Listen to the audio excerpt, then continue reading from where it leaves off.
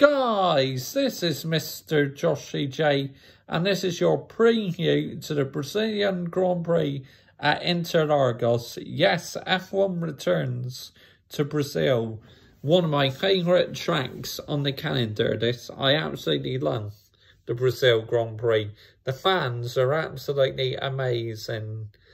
And they still chant Ayrton Senna's name up until this day. It's absolutely incredible.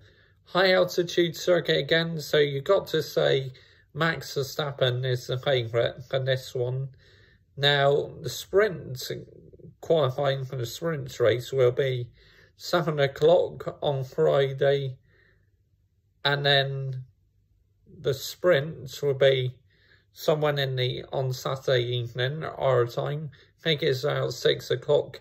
Then the race on Sunday, 5 o'clock in the evening. So yeah, some different times. But obviously in Brazil, the times are going to feel a bit different. But yeah, I'm delighted we're back at this circuit, because this is just such a legendary circuit. It really is. Fernando Alonso and Max Verstappen in the past made some epic things in this circuit. Just as you think they're going to spin out, they make an incredible save, the both of them. Not at the same time, of course, but they've made incredible saves here. Going into this weekend, high altitude, as I said, Max will be the favourite.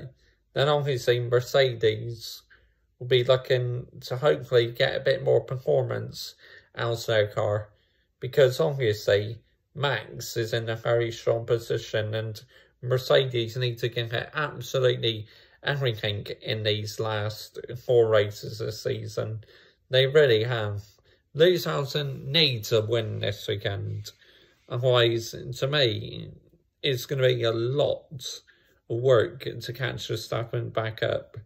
But, you know, it's going to be absolutely sensational end to the season. It really is. Yes, I had my haircut at long last.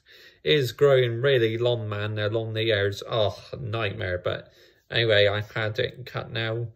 But Ferrari, they outclassed McLaren at Mexico. Now be looking to do that again. Ferrari, sorry. Outclassing McLaren, because McLaren just did not have an answer for Ferrari's pace in Mexico. They really didn't, and the Ferrari power unit is looking much better now. I mean, I wouldn't still say as quick as what the Mercedes and the Honda is, but it's getting there. They're going in a step in the right direction, Ferrari, and hopefully next season they can challenge the race victories. I really, really hope so. But also, Nikita Mazepin and Mick Schumacher at Haas, they'll be doing their usual positions.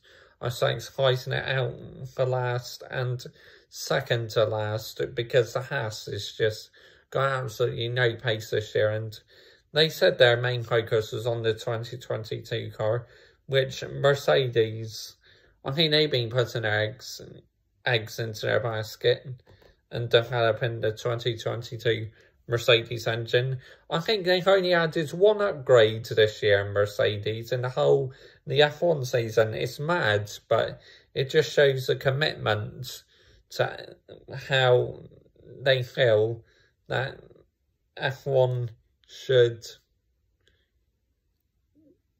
I mean, what was I saying? I completely forgot what I was saying. Oh, put their eggs into one basket, Mercedes. It's absolutely incredible how they've only developed the car once this year. That's what I was talking about, yeah. Because usually they develop it all the way through the season. But it could be an absolutely fantastic thing to do, to just switch focus to next year's car, because then it can be well prepared for all the regulation rule changes. So, qualifying prediction for this one.